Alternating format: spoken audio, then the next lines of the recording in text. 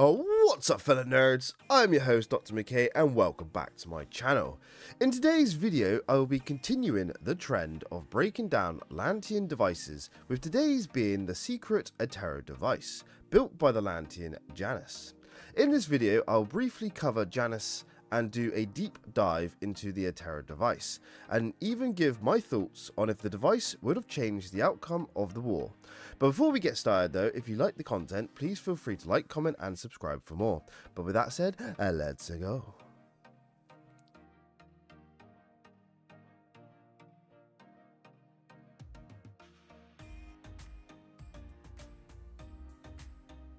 So to begin this breakdown, we must first learn about the Lantean Janus.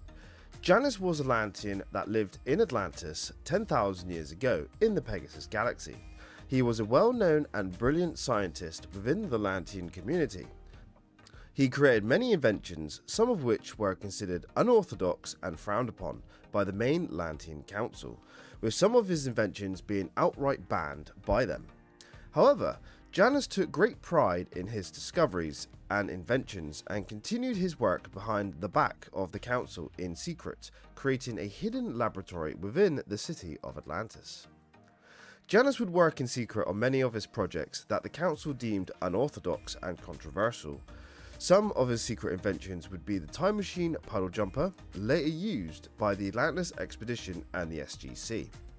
A reality warping supercomputer that could be used to change history, revealed in the novel Mirror Mirror, a personal cloaking device, time pods, an experiment into slowing the aging process of the Lanteans and humans, which led to the creation of the Wraith, revealed in the novel From the Depths and Secrets, and the last one we know of is the Attero device, Janus's last attempt to beat the Wraith.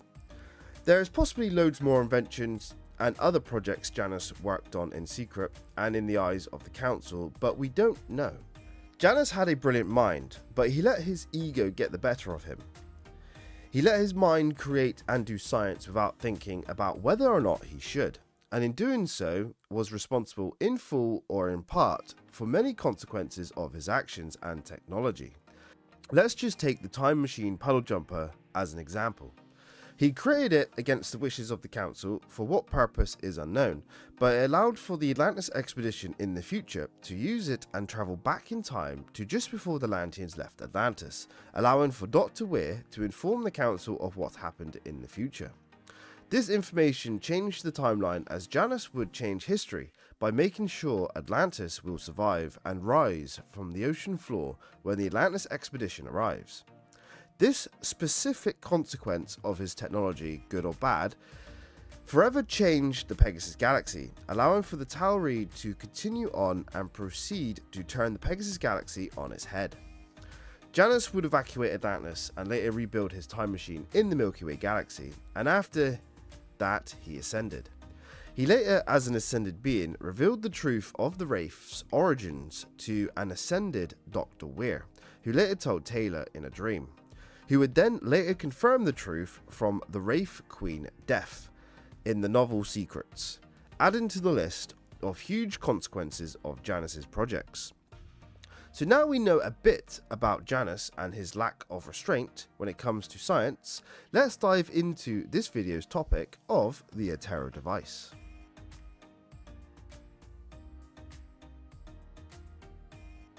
10,000 years ago in the Pegasus galaxy, during the Lantean War with the Wraith, Janus, a Lantean scientist behind the backs of the Lantean High Council, in secret, developed a device to help end the war with the Wraith. This device, called the Attero device, was a device that was capable of disrupting the subspace frequency associated with the Wraith hyperdrives, causing any Wraith ship that was to pass through a hyperspace window to be destroyed. Janus developed this device on a remote planet in secret, with the plan to prevent the Wraith from moving around the galaxy, allowing for the Lanteans to pick them off one by one. However, there was a severe side effect to the device. But before we get into that, how does the device work? Firstly, let me explain what subspace is in Stargate.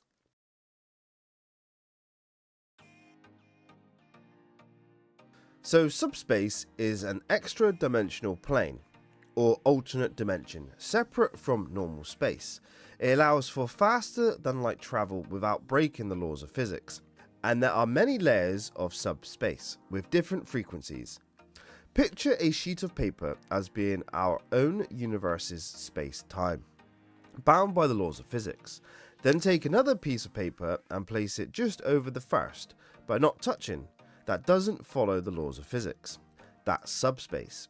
It covers the same area as our universe, just slightly off in a different dimension, and with many layers. So picture the subspace paper having multiple sheets, each with its own frequency. And this allows us to use the separate dimension to get around the limit of light speed. Hopefully you guys understood that explanation. It's how I understand what subspace is, even if I butchered some science. The uses of subspace in Stargate range from Stargate travel, hyperspace travel, and subspace communications. Subspace allows for instant communication between star systems and allows the Stargate's wormholes to be formed, allowing for instant travel. Ships, on the other hand, have to open a hyperspace window into subspace and fly through into the alternate dimension. This process of opening the window requires immense power, but once through the window, they can travel faster than light using sublight engines. And the more efficient the drive and power, the faster they can travel in that dimension. And because subspace is separate from our own space-time, it does not interact with normal space, allowing ships and wormholes to pass through planets and stars, allowing for basically straight line travel. You guys still with me? Right, so the Attero device takes the frequency of the subspace dimension that the Wraith use and sends a signal into it, causing it to be unstable. So when a Wraith ship opens up a hyperspace window, the window is unstable and causes the ship to basically disintegrate into a million pieces upon entry. So this would essentially block access to faster than light travel for the Wraith, and given space is very vast, it would prevent the Wraith from moving around the galaxy, thus starving them and allowing for the Lanteans, who use a different subspace frequency in their hyperdrives, to travel and engage stranded ships and slowly wipe the Wraith out. Sounds like the perfect device. But oh wait, remember that severe side effect I mentioned earlier? Well, it's the big one.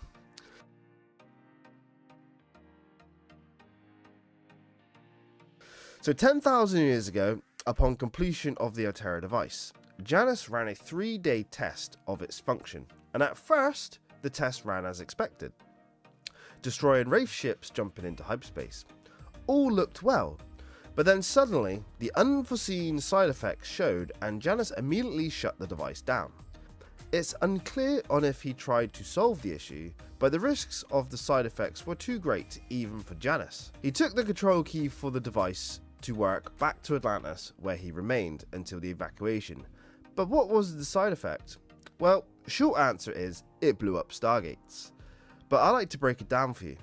So the Wraith's technology is mostly derived from Lantean technology, with the Wraith developing their own technology from that.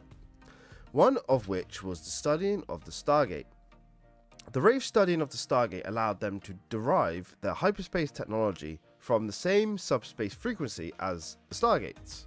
So when Janus came up with the idea to disrupt the subspace frequency of the Wraith's hyperdrive, whether it was an oversight or ignorance on Janus's part, he didn't make the connection until the device was being tested. And so when the device was on, any Stargate that dialed out, as soon as it activated, it would immediately begin building energy up behind the event horizon and begin charging the Stargate up to the point of an overload, and cause the Stargate to explode with the force of a dozen nuclear warheads.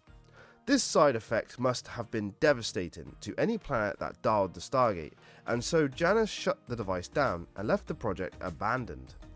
It's unclear if the Lantean Council knew about the project and would even sanction it with the side effects, or would it even end the war, but Janus didn't want to risk the Stargates, and thus never went back.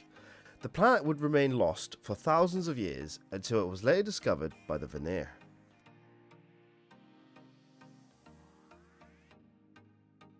In 2008, Dr. Daniel Jackson visited Atlantis and with McKay's help discovered Janus's secret laboratory and inadvertently activated a homing beacon on the control key for the Attero device. This beacon alerted the Vanir, a group of Asgard who left the Eye of the Galaxy to find a cure for their genetic degradation.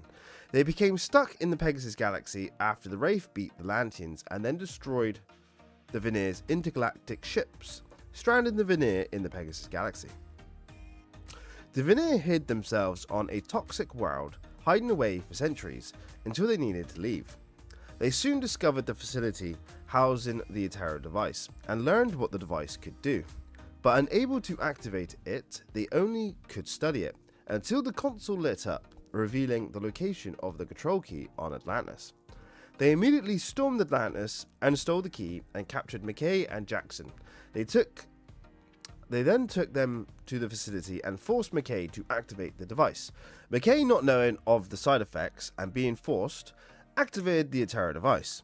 With the Attero device now on and disrupting subspace, the effects of the device was seen when 2 Wraith cruisers entered hyperspace and were destroyed, and just as McKay learned of the side effects, he was stunned by the Vanir, before turning off the device. Shortly after, Atlantis dialed the Stargate and saw the side effects firsthand as the Stargate overloaded and exploded. But Atlantis sustained minimal damage as they used the city shield to contain the explosion. However, at least one other Stargate exploded. This Stargate was on the new Travelers colony and the resulting explosion destroyed the settlement and the Travelers' Lantean warship that was landed on the surface. The Travelers then travelled to Atlantis to seek answers and then subsequently travelled to the planet with the Attero device. Meanwhile, on the planet, McKay informs Daniel of the side effects and Daniel then speaks to the Vanir to urge them to shut the device down. However, the Vanir did not care. They don't use the Stargates and thus consider it an acceptable loss to contain the Wraith. The Vanir only care about themselves. The following events would see the device destroyed, but it is never shown how many Wraith ships and Stargates were destroyed in the duration the device was on. The Attero device was an endgame solution, but it came at a cost too great for Janus, but the Vanir had no problem with it. And if the device was left on, the destruction to the galaxy would have been catastrophic. Mr. Woolsey made the right call in destroying the facility to prevent it from ever being used again.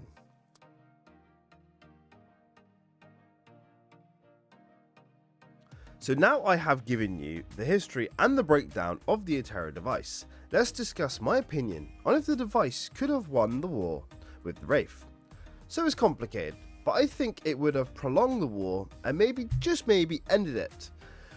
But it would require certain factors.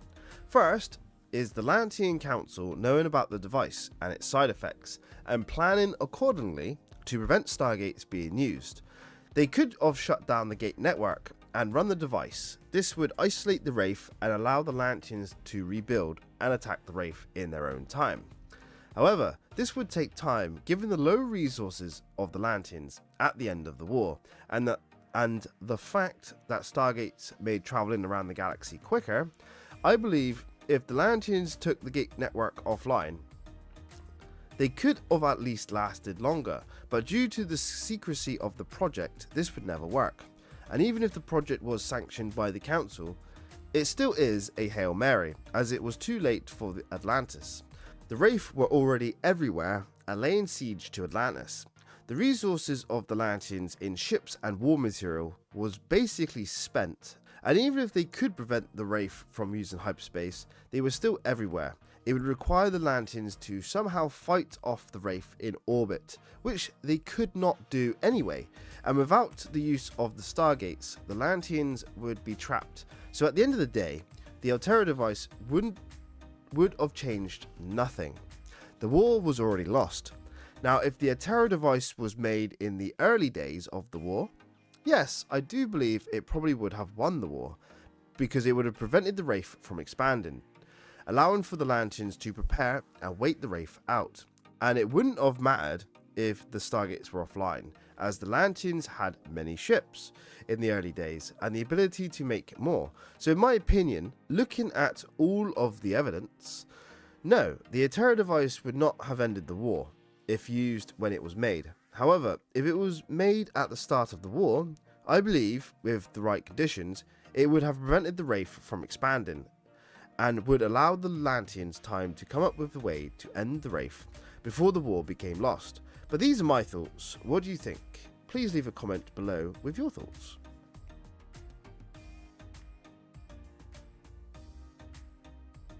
So there we go, my fellow nerds. This has been a breakdown of the Attero device. Janus has always fascinated me in the show, and I would have loved to see more flashbacks and more of his technology in the show. But the novels do a good job in expanding the lore, and I do recommend reading the novels.